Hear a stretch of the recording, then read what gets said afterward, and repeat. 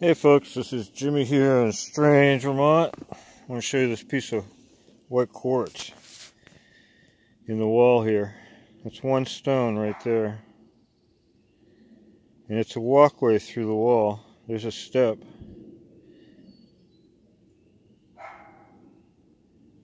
You walk down that way. Made of a huge piece of quartz. So as you walk through the wall, you'd step on that white quartz.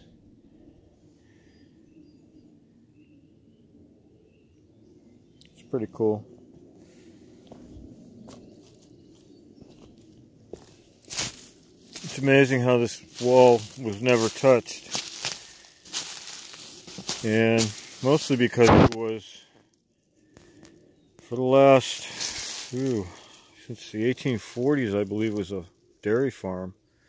Before that, a sheep farm, and they never really did crops on it.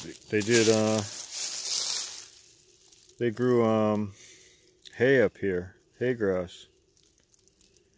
And hay grass you just cut, you don't plow it. And that would have been all out there. And the field out front, which is about a 4-acre field, was all cleared, I believe, for thousands of years. I found ancient tools out there for digging and cutting grass and grinding food and things like that.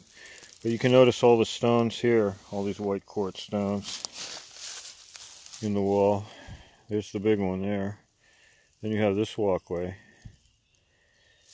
And I think all this travel through here was because this was a special spot. This is a natural bedrock I'm on. And this is a special spot down here. Donnie's on the niche right now.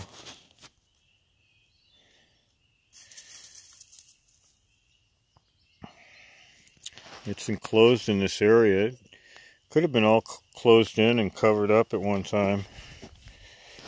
You can see how it extends from the wall into this area like this, and it's open-ended out there. There's some campsites down there. You can see that one there. Up there was, I guess, where they did a lot of their agriculture. And back here is the mound site right there.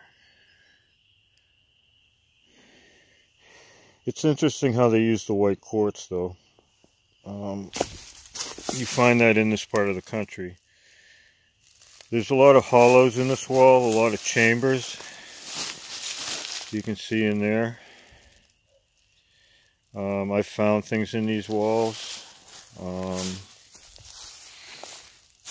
Quite a lot of stuff, actually. This wall continues, and it's a pretty long wall. It's a few hundred meters long. I mean, it just keeps going and going. I mean, there's tons and tons of stone put on this wall, and it had to be cleared. The ledge had to be cleared to put the foundation stones on, and set the stage for a wall that was pretty strong and long-lasting. And you can see how they built it. Oh, we're looking into the sun. That's not too good. I'll get on the other side.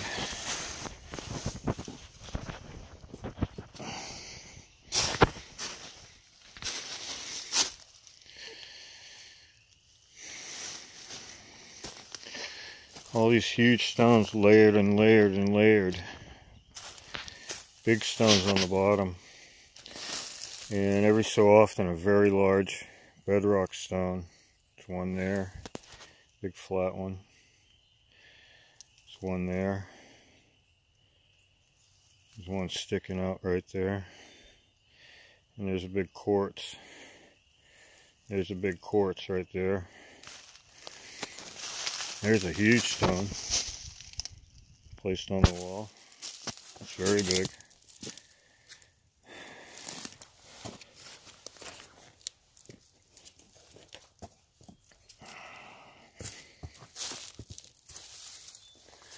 If you continue down, we get to this natural ledge here. And on top of it is the serpent head part of the wall.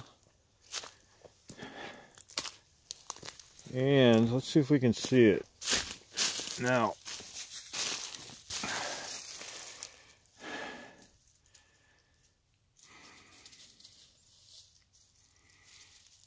Zoro's looking face to face with the serpent head.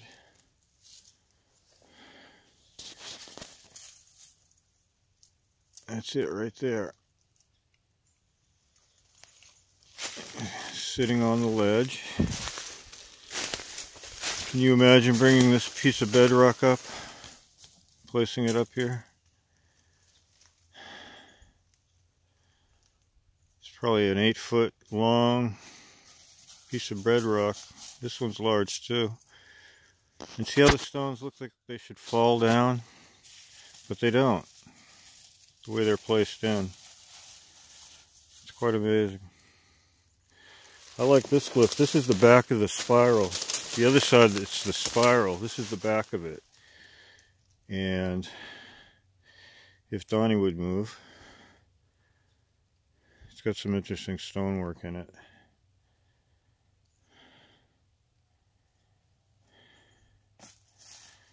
On the other side is the spiral. And you can see how neatly they're placed and how well placed they are. Get up there, Donnie, go ahead. And the ledge. Nice shot of it tonight. But you can see the stone wall just continues on, just continues, goes that way to the north, and it begins in a well, in a spring.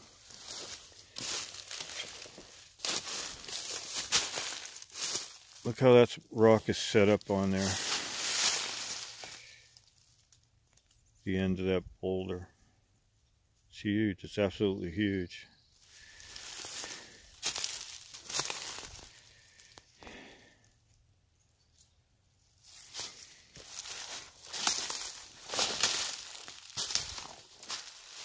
See if I can get up on it. And they put larger stones on top, lined them up to hold everything down. And just look at the amount of stone. If you were put all the stone into the back of dump trucks, it would be a lot of dump trucks full of stone to lift up here and put on this mountain. Farmers did not do this. And a lot of the stones have been worked, and a lot of quartz artifacts were found in this wall. Lots of them. This is a strange part of the wall.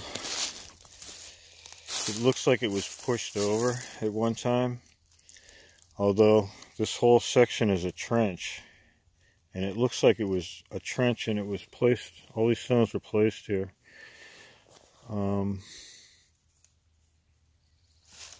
It's hard to tell because of the leaf on it, but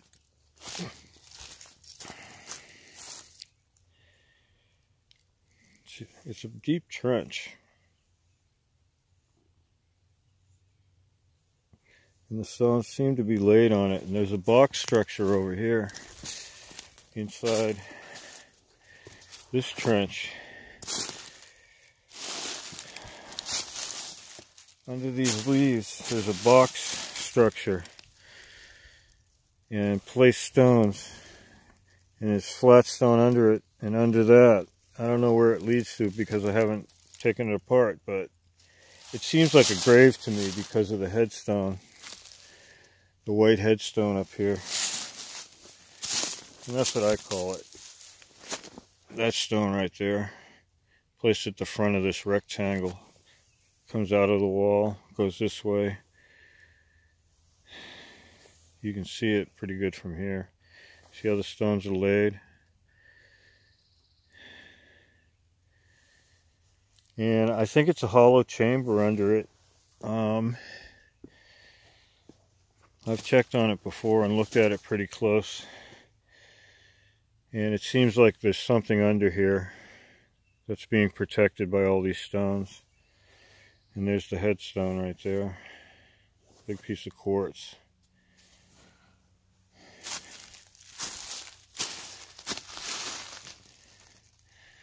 Very cool. Sun's going down here on Paleo Mountain. That's where the garden goes in this year. That's where all my vegetables and my corn. If it stops snowing, I'll do that. We had snow yesterday.